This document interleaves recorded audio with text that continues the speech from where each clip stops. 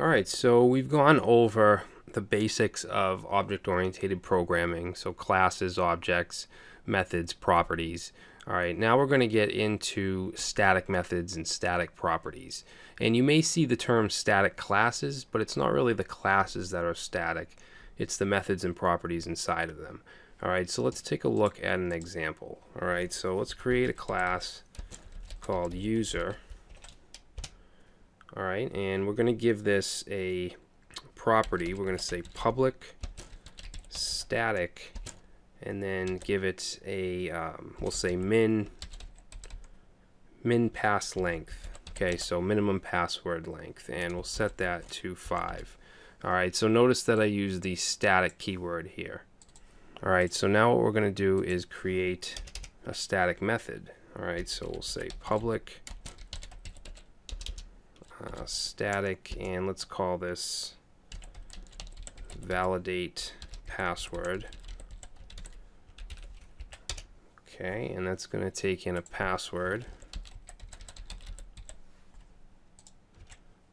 Alright, now let me explain why this is something that would be static. Alright, so let's say we have a property called username. Okay, so username is not always going to be the same. Okay, depending on the username will be different. Alright, so this isn't something that you want to be static. This, however, min pass length is always going to be the same. Okay, it's always going to be whatever you put here. It doesn't matter if one user or another user is logging in. It's always going to be the same. So this is a really good example of what should be static. Alright, same thing with the function or the method. We're going to validate the password by the password length, and that's it. Okay, it doesn't matter what the password is. We're just going to check it with this min pass length. Okay, so when you're dealing with static elements, it's not so much about the object or the instantiation. Actually, we don't even instantiate static properties at all. So let's just continue with this, and we're going to say if, and we're going to use the function called stringlen, so strlen, and then we want to pass in password. Okay, so we're going to say if the string length is greater than or equal. Now normally we would do something like this. Okay, we'd say this and then min pass length. Alright, now when we're using static properties or static methods, we don't use this and we don't use this, the word this. Alright, what we need to do is use self.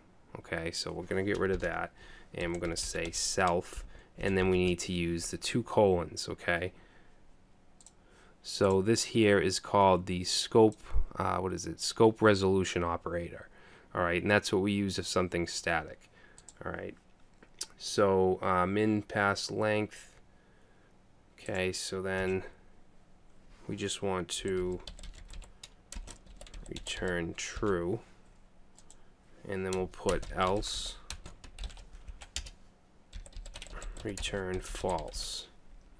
Okay, so now we have our static property and our static method. So let's go down here and let's create a variable called password, and we'll set it to we'll just say pass. Alright, and then to check that, what we'll do is we'll create an if statement, and we're going to say if user, and then we want to use our scope resolution operator, and then validate pass or validate password, and then pass in password. Okay, and then we'll do our echo, and we'll say password is valid, else we want to echo out password is not valid. Okay, now if we look at this, you'll notice that we didn't instantiate this. We didn't do anything that was like user equals new user. Okay, we don't have to do that when we're dealing with static methods or static properties. Okay, we can just simply take the class name and then the scope resolution operator and then call the function or the method. Alright, so let's go ahead and save it and run this. Let's see, unexpected validate password. Line 6. Public static. Oh, we got to do function here. Undefined class constant min pass length. What did I do here? Self min pass length. Oh, we got to use the $sign. There we go. Okay, password is not valid.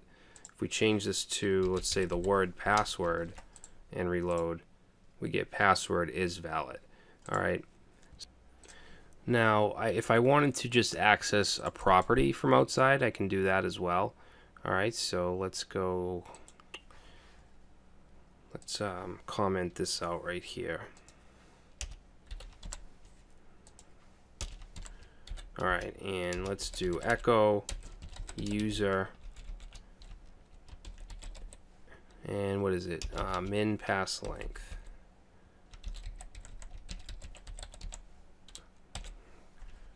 Okay, if we save that, and now you can see we get 5. So no instantiation, we just had to use the class name and then the property. So hopefully you can see the difference between just regular properties and methods and static properties and methods. Alright, so in the next video I want to take a look at class abstraction.